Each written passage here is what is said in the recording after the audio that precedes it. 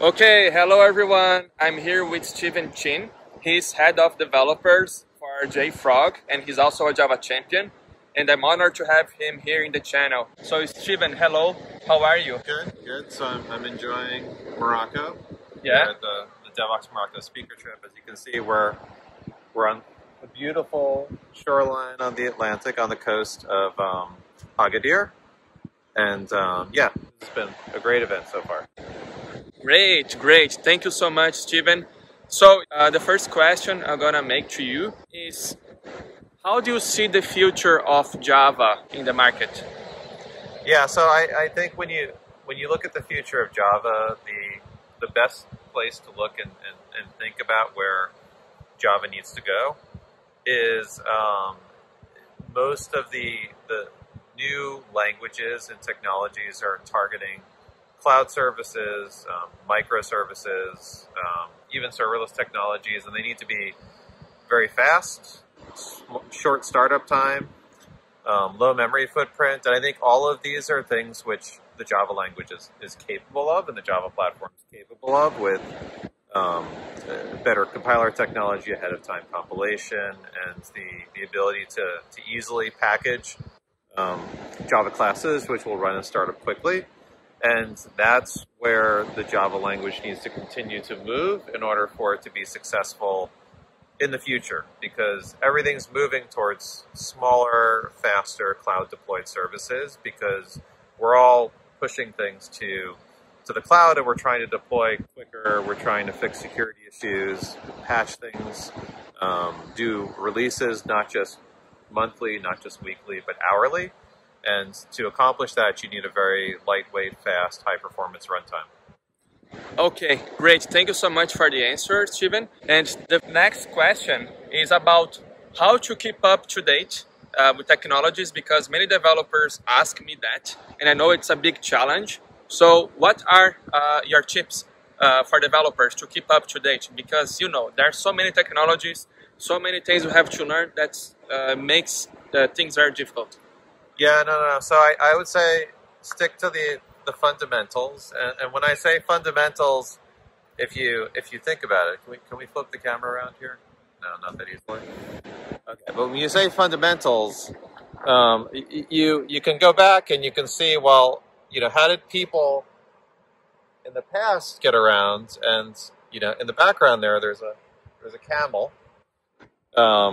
Really early on, people would use like horse and buggy and cart, and like I think if you look historically at Java, the fundamentals are understanding the language really well, like knowing the object-oriented model, how the classes work, like the core key libraries.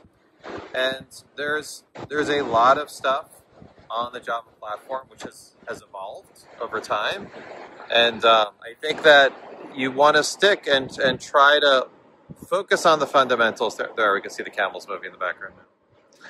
You want to focus on the fundamentals, but then pick the technologies which you're focused on. So if you're doing databases, you know, learn the database APIs for the database which you're using in your project. If you're using, let's say, some RESTful services, again, like focus on those, and doing things like unit testing, learning about you know, CI/CD pipelines and deployment is generally applicable and helps you with your overall career.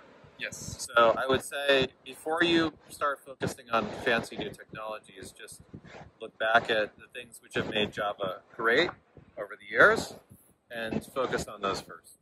Great. Thanks so much for another great answer, Steven. And another question is about your keynote. So tell us a little bit more about your keynote that you gave here in Devoxx Morroco. So let the audience know a little bit more about the keynote you did. Yeah, so I gave a keynote which was all about the new challenges which are facing developers with supply chain security attacks.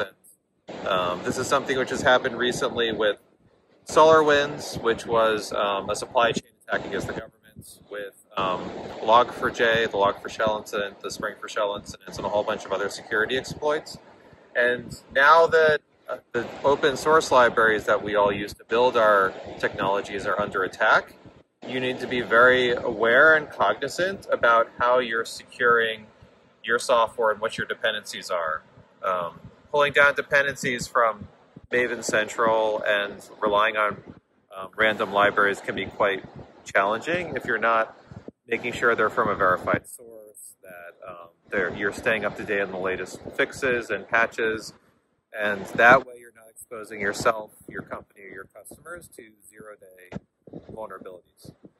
Okay, awesome. Thanks a lot for your answer. And the last question is about what books do you think that developers should read so that they can become a better software engineer? I think there's a lot of really good books which have evolved over the year to describe the core Java programming language. And I think additionally understanding things like unit testing, how to do DevOps. We just did a book recently called DevOps Tools for Java developers. Oh, nice. That's great. So Melissa McKay, Michelle Ruse, myself, and Baruch Sedegursky wrote that book. So I think that's another good resource. Yes. But again, I think if you understand the core Java language, if you understand unit testing, agile development, DevOps, and deployment methodologies, that gives you a good foundation for any sort of job application which you want to write in the future. Awesome. So I'm gonna put in the description of this video the link of the book. And again, thank you so much for this awesome interview, Steven, and really honored to have you here in the channel. Yeah, no, thank you very much. Thanks everyone. Bye-bye.